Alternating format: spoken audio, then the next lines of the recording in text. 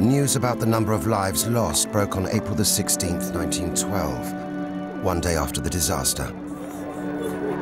Grieving relatives of the victims were desperate to know how the impossible could have happened. The Titanic was designed to be the most luxurious, but also the safest ship ever built.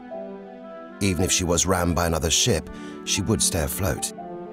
Yet she took only 2 hours to sink after colliding with an iceberg.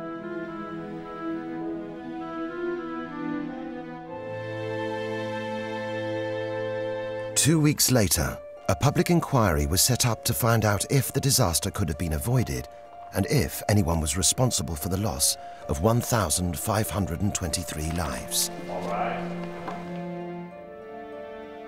The chief counsel for the British government was the celebrated barrister Sir Rupert Issacs. The key witness was Bruce Ismay, the 50-year-old chairman of White Star, the owner of Titanic, and one of the few men who had survived the maiden voyage.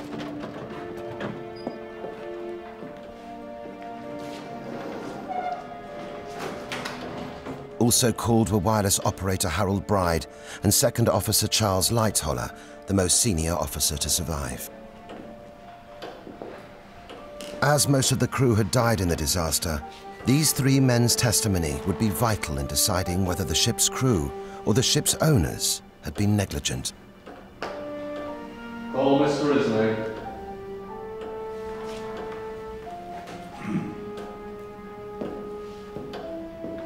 I gather that you yourself gave the instructions for the building of the Titanic. Yes. And of course you considered the question of floatability of the ship in cases of accident or emergency. We did.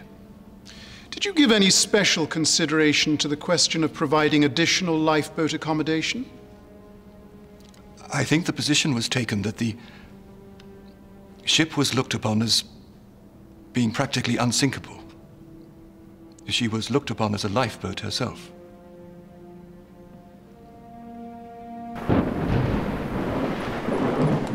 Two years before the scheduled launch date, Ismay had met with his chief designer, Alexander Carlisle.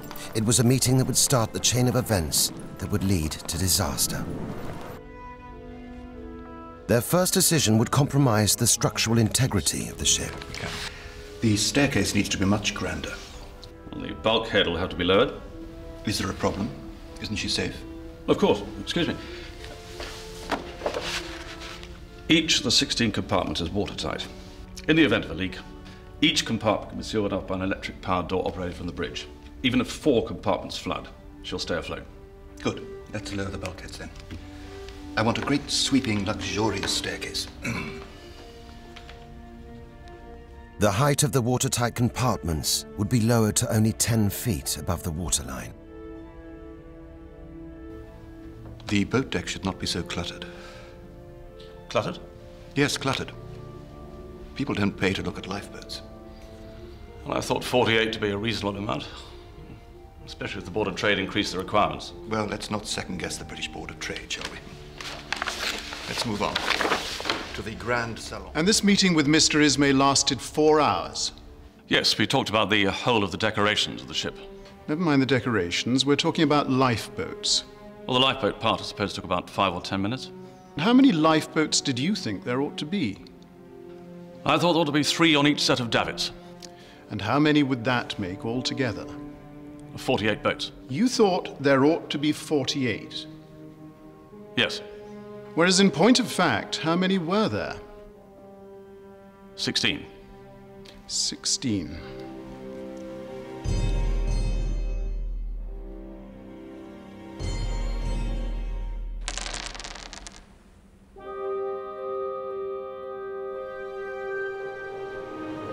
While Carlisle was changing his designs for the Titanic, 2,000 miles away on the West Greenland coast, a glacier made of 10,000-year-old snow reached the ocean. A mass of ice then broke free from the glacier, giving birth to an iceberg.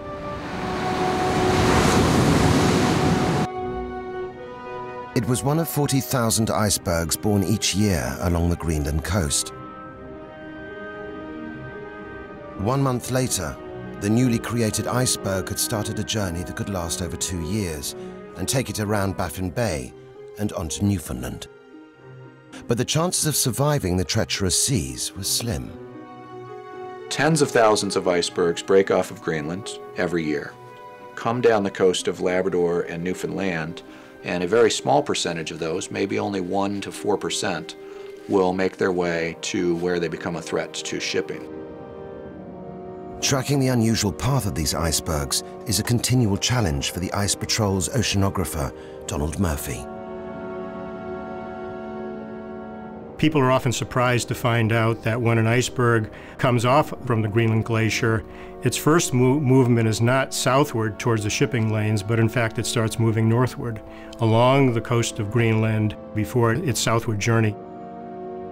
In April 1910, the iceberg continued its journey up the West Greenland coast, carried along by the ocean's current. At the same time, work began on building the hull of the Titanic, the largest ship in the world. Shipbuilding was in transition. Machine was replacing man, and steel was replacing iron. The builders of the Titanic wanted the hull to be made of steel plates, held together with steel rivets. This was only possible using a large pneumatic riveting machine.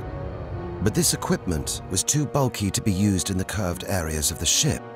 So instead, men had to seal the plates manually using wrought iron rivets, which were easier to hammer into place.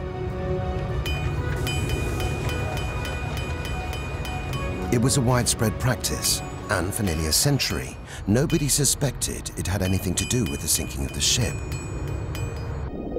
But this all changed in 1996, after an expedition to the wreck of the Titanic, when they discovered for the first time that iron rivets had been used to make part of the hull. Jennifer Hooper McCarty was part of a team at Johns Hopkins University in Baltimore that began a forensic investigation of the rivets. The first step in the forensic investigation was to find out what those rivets were made of and how that material would act under different mechanical tests.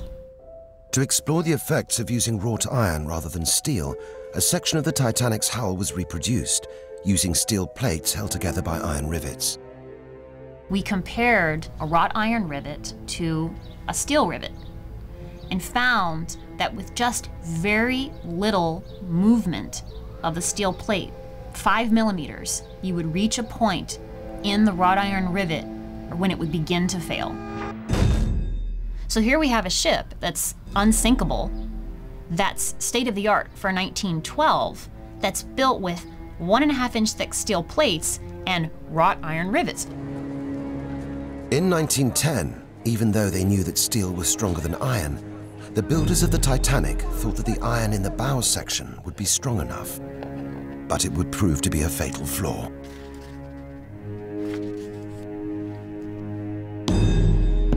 From the very day that she was designed, she was almost doomed. So this is the, if you like, you could put it as bluntly as this is almost the Achilles heel of the Titanic. By May 1911, work on the hull was completed. After checking that every steel plate and every seam was watertight, it was launched into the wet dock. Nobody was aware of the weakness hidden away in the bow of the ship, or the presence of an iceberg 2,000 miles away. By the summer of 1911, the iceberg was 18 months old and drifting around Baffin Bay, an area where most icebergs come to the end of their journey. Only a tiny fraction would make it out into the Atlantic Ocean. All along the path of the movement of an iceberg, there are numerous bays and shallow water areas where icebergs can be trapped. Most of it is destroyed before it ever reaches as far south as the island of Newfoundland.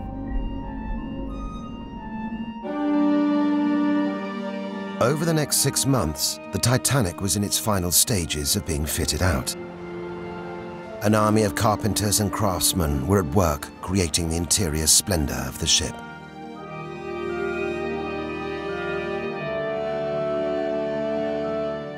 The captain chosen for the maiden voyage was Edward John Smith, the most experienced captain in the White Star Line. It was to be his last voyage before retiring.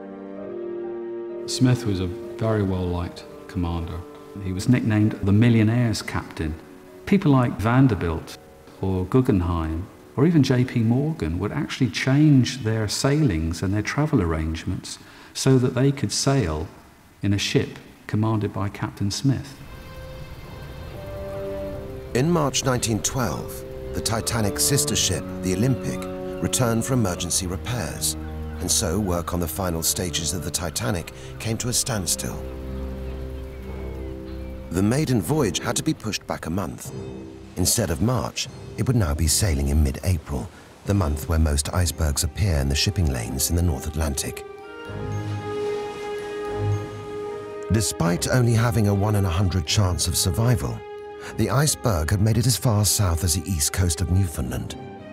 It still had a mass of over 500,000 tons and was drifting a further 8 miles a day southward towards the shipping lanes.